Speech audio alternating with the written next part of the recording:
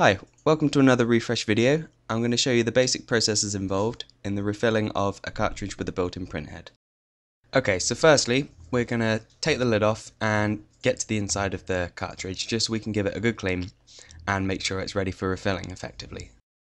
Okay, so notice the part sponge in there. We will, and we always do, replace the sponge with a full one and fill it to its highest capacity, which we'll see later. That done, we'll run through a load of hot water just to flush any ink that's left in there from the sponge and so apply some steam to blast off anything that didn't take care of. We'll then load it up with some cleaning fluid and place it in our sonic machine, also filled with cleaning fluid, just for a moment or two. As you can see, there was additional ink in the printhead, and this has now been dislodged and is coming out the bottom of the printhead, and we'll also find some within the cartridge itself. Okay, so now we've reached the end of the cycle. I'm happy that anything that's going to come out is ready to come out of that. So now I'm going to tip any additional ink that's left in there out and dry off the cartridge.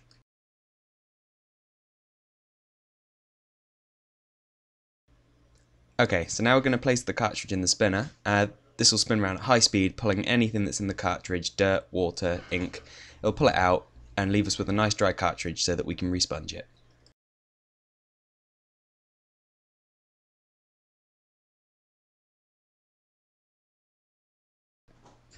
Lovely, I'm happy with that.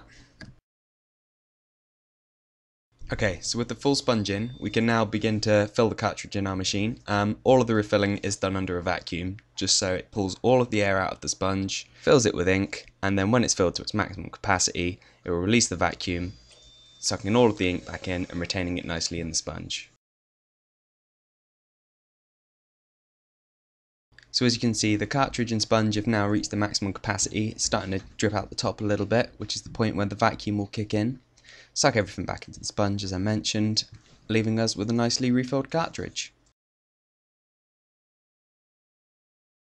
Okay, so with the cartridge nicely filled, we can begin finishing off the cartridge and getting it ready for sending back to the customer.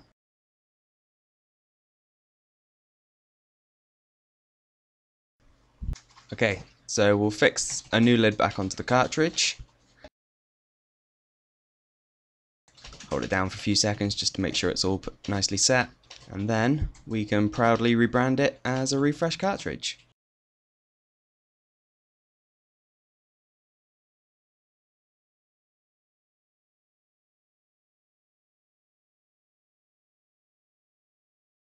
Okay, so now we can begin testing the results of our handiwork. Just give it a quick footprint test just to see how the ink's flowing, to make sure it's coming out of every point of the head. And then we'll pop it in our tester machine. As you can see, we've got all kinds of slots in our tester machine for all kinds of different cartridges right across the range that we can refill in-house. And then when it's finished testing, we'll get a nice slip which we can check out. Okay, so here's our test strip.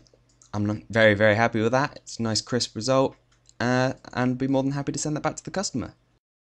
Okay, final hurdle crossed. We can just attach the tape to it now to make sure no ink can leak out of the cartridge. Sit it nicely in the plastic clip so that it won't leak at all in transit.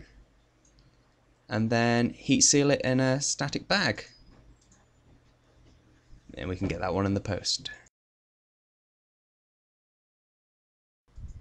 Okay, that's everything. I hope that's answered any questions you might have had, or dispelled any horrible thoughts in your head about how we refill your cartridges and what we do with them when we have them back. But if you do have any other questions, feel free to drop us an email at inquiries@refreshcartridges.co.uk. Thank you very much. Bye bye.